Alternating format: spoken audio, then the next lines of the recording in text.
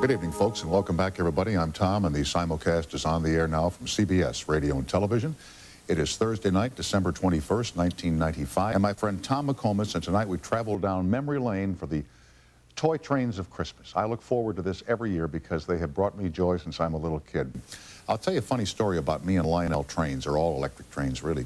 The first one I received from Santa Claus was in 1941, and my father, who was Santa Claus, went out and bought two of these train sets, one for me and one for my cousin, Mike Regan. And so, you know, my father and his brother-in-law would play Santa at 2 o'clock in the morning, and I later learned how much fun this was. I opened up a Lionel train set one year, and there were 8 pieces of straight track in the box. It's awful tough to make them go when you have 8 at 2 o'clock in the morning and you got half a load on. Let's face it, a full load. So anyway, they went over to my cousin's house, and they set up his set of trains, and it ran perfectly. And they came back and they set up my set of trains. As my father told me later, the engine began to smoke, and this was long before smoke was a feature on electric trains. It just blew up right there on the floor. And I've been smitten by them and confounded by them ever since. Did you know that in 1953, the Lionel Corporation made 622,000 locomotives? They made 2.4 million cars, all in 1 year. They were not the only manufacturer. There was, of course, American Flyer. There was Ives until the mid-1930s, and of course the trains made by Louis Marks, Marks Toys, which were sold in the dime stores, you know, Woolworths and Kresge's. They were cheaper, bottom-of-the-line sets, but they were cute, and they exist as great collectibles even to this very day. The newest trend in toy trains are these, furnished to us tonight by the people at Allied Model Trains in Culver City, California. They are large-scale trains, and this one is outfitted for Christmas. Let her rip.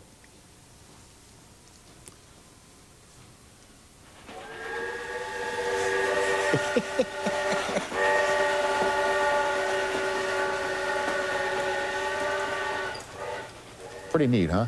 I especially, of course, you know the accessory that I'm batty for on this particular train set would be the water tower, except that the water tower has the incorrect name on it. Water tower says Season's Greetings. Water tower ought to say Tom Snyder. Water tower coming up on your screen any second now. Magic of TV. That's a good-looking one, huh? Yeah. Yeah, put it in the car. You all know that one of the passions of my life is electric trains. I talk about them constantly, and the same is true for my good friend Tom McComas, video filmmaker for the past 20 years. He has put together one of the best-selling videos ever. It's called I Love Toy Trains. It looks like this. There they are. The miracle of television. His latest video is called A Lionel Christmas. We're happy to have Tom with us on The Late Late Show. We did a show over at CNBC a couple years back that they're still talking about. They weren't watching it, but they talked about it. What were your first trains as a kid, Thomas? I did have trains as a kid, and it wasn't an elaborate setup. It was like a 4x8 board. Same, yeah. And a couple of trains running around. And they were great fun when you're 7, 8, 9 years old. But then as you get older, other things compete for your interest. Sure, sports and ladies. And girls. Yeah. And what I did to kind of spice things up is when I was home alone, I would go up in my father's room and look for his lighter fluid. And I remember he'd hid it in the sock drawer, and I would root around, and it was a red and yellow tin can, blue and yellow tin can with a red spout. I think it was either Zippo or Dunhill. And I would go down in the train room. Couldn't be just Ronson, it'd be Zippo. Well, Zippo. And I would spray a line across the track. And then I would douse the train in lighter fluid. And then turn all the lights off, light the line of fire, and whoosh, a burst of fire would go up. Yeah. Then I'd run the train through the line of fire, and the entire train would burst into flames. And it was just marvelous, my own special Fireball Express. And you know, I'm telling this, and the collectors out in the audience are... No, the 7 and 8-year-old kids are out there, too. No, they're asleep. Oh, no, they're not. and I did this, you know, well, actually, if you ever ignited lighter fluid, and I'm sure you've had, it explodes. You know that it burns quickly, evaporates, right. maybe 10, 12 seconds it blazes, and then it settles down. But I did this quite often, and the engine was die-cast metal. It just got blacker.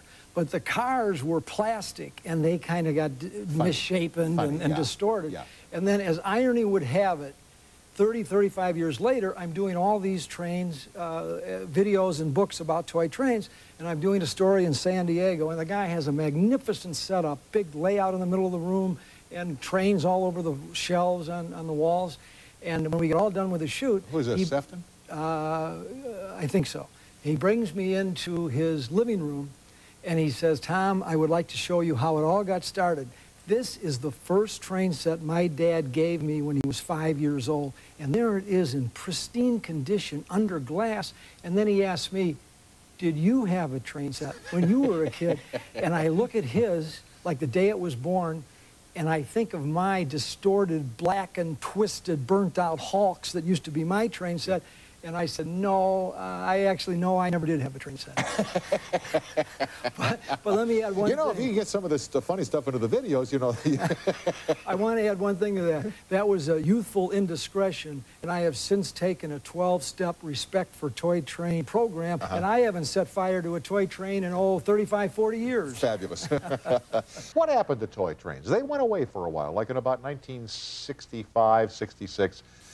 Well, the 60s. Trains were big in the 50s, but not in the 60s. Where'd they go? What happened? Well, slot cars? Fads. Trains come and go. Toys come and go. And I think the enduring quality of trains and the reason they have survived for 100 years, Lionel will be celebrating its 100th anniversary in the year 2000, is because, number one, of the quality. You can't get away from the fact that the trains were very well built. And also, they're fun to play with, so they'll come and go, but they always come back. Yeah, and American Flyer, they're still produced by Lionel Trains, They're produced by Lionel. Marx? Marx is, there's a new Marx Corporation producing trains outside of Chicago, and they're just started about a year ago, and they're producing, they just had their first catalog, and they're back in business. Anyway, we've got some of your videos, and I want to get as much action as we can here to show people what can be done with imagination. Do these need your narration, or are these self? Well, we'll look at the monitor. All right, okay. The first one is called Elaborate Layouts. So roll that, and Tom, you'll take us through this, okay? This is, these are two layouts designed by Broadway set designer Clark Dunham. One is in Des Moines, Iowa. The other is in Williamsburg, Virginia. This is American Railroads on Parade. His layouts feature elaborate backdrops. Oh, my goodness. This is Dick Kuhn's car rail layout in Detroit. And I think it's the biggest pre-war layout ever built. It's 1,500 square feet. He was the former owner of Lionel Trains. He still retains part of ownership. This is a layout in Pennsylvania, a copy of the Horseshoe Curve in Altoona, that's Phil Klopp's layout. This is Stan Roy, the man who owns the world record for simultaneous train operation. I think he runs 36 trains at one time. Oh, jeez. Everybody seems to have a different area of interest, either beauty or run the most trains at one time, or have the most beautiful original standard gauge equipment. What's this? This is the Lionel Visitors Center in Chesterfield, Michigan. And this is an example of a beautiful American Flyer layout. It's in Seattle, Washington, and Mike Coliseus built layout. These layouts are like, I mean, they take a lot of work, and they're like works of art. You know the thing that strikes me, because I have a little layout at home, nothing as elaborate as this, but I finished off my attic to have a place to run my trains. Maintenance is a key operation here. I mean, these, track has to be clean, the motors have to be lubricated, wheels have to be oiled.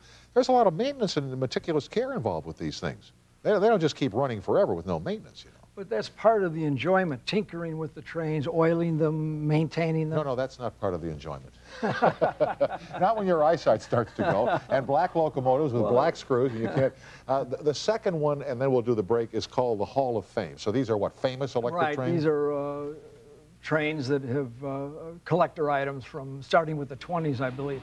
That's a Lionel State set made in 1929. There were two versions, one brown and one green. Big, huh? Big, standard gauge. All these are standard gauge.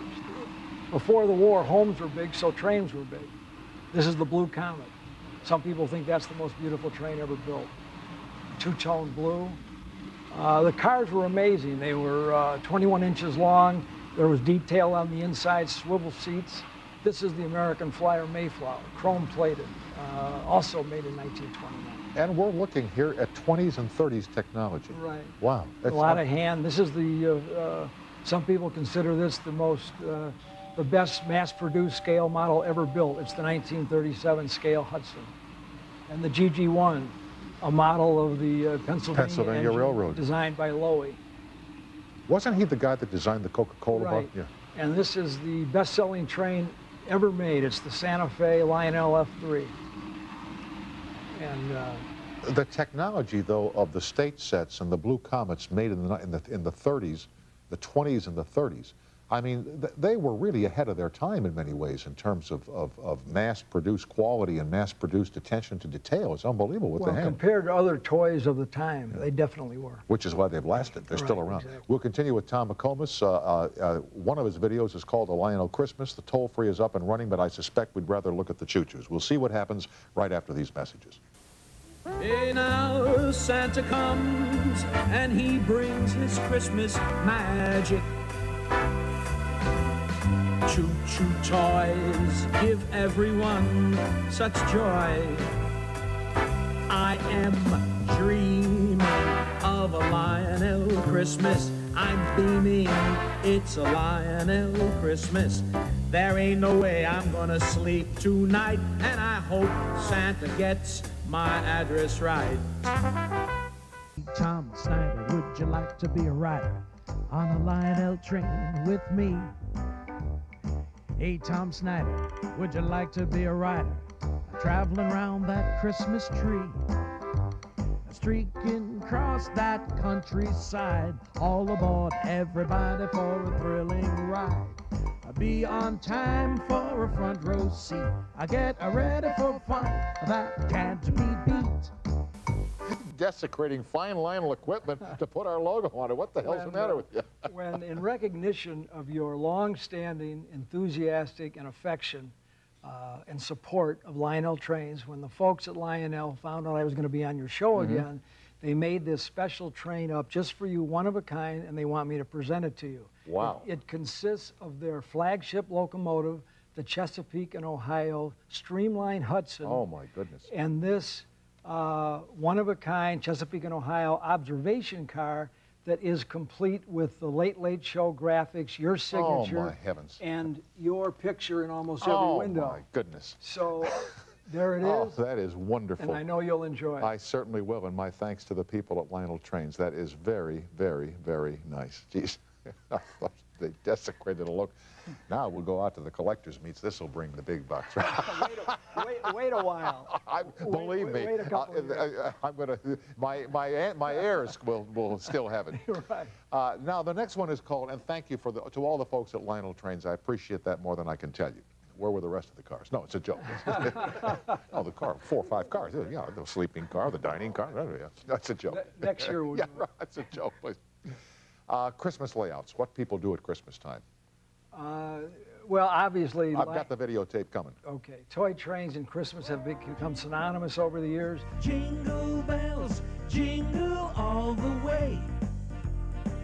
Oh, what fun it is to ride in a one-horse open sleigh. Jingle bells, jingle all the way. Oh, what fun it is to ride in a one-horse open sleigh. All right, look out. Dashing through that snow in a one-horse open sleigh. Out the fields we go, laughing all that way. Those bells and bobtails ring. They're making those spirits bright. What fun it is to ride and sing the sleighing song tonight. Oh, jingle bells, jingle all the way. Oh, what fun it is to ride in a one-horse open sleigh. Jingle bells, jingle all the way. Oh, what fun it is to ride in a one-horse open sleigh. A ring-a-ding-ding. Those are absolutely beautiful. By the way, you make all these videos, don't you? You and your team. Sure. And now the last one are the darn things that we all had. Did you have the accessories too, like the cattle car and the milk car? I had those. They had cars, folks, where cows would run around. Remember going in and out of the boxcar, and a guy would deliver milk cans on a platform, and a bridge would go up and down. And here are some that Tom and his crew have captured on videotape and to tell us what we're seeing. Oh, This is an American Flyer. This is a mixture of Lionel and American Flyer. They all worked pretty well. The milk car was a little erratic. Yeah.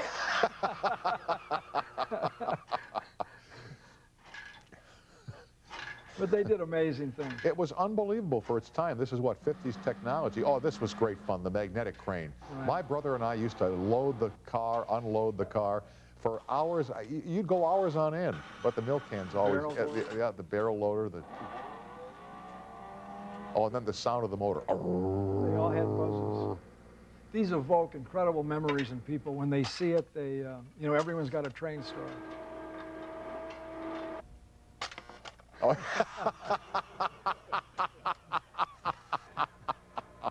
But when you think of the imagination of the design engineers that went into this stuff, huh? It's remarkable what they did with vibrate. Look at here, the horsies, yeah. And the controls. Yeah, look at these guys. They're on speed, you know. Yeah, they're the cops. The water tower, that's good. The gateman. Bang. But with little motors and vibrating mechanisms, they brought model railroading, toy train railroading to life. In fact, one of the reasons I stayed with toy trains as opposed to scale models was I like this kind of, oh, look at this. That's the rocket launcher. Yeah. Blast off. He happened to be a rocket scientist, by the way, who built that layout. Is that right? Anyway, listen, I thank you for coming in and doing this with us tonight. It brings back memories, I hope, for the crowd back here. And no, they don't have them where you drop the pellet in the smokestack anymore, do they? No, that's true. They have liquid now. All right. Happy Christmas from Tom McComas and TM Books and Videos. Thanks to the people at Lionel for the wonderful toy, which my granddaughter will treasure under her Christmas tree this year. Thanks, Tom.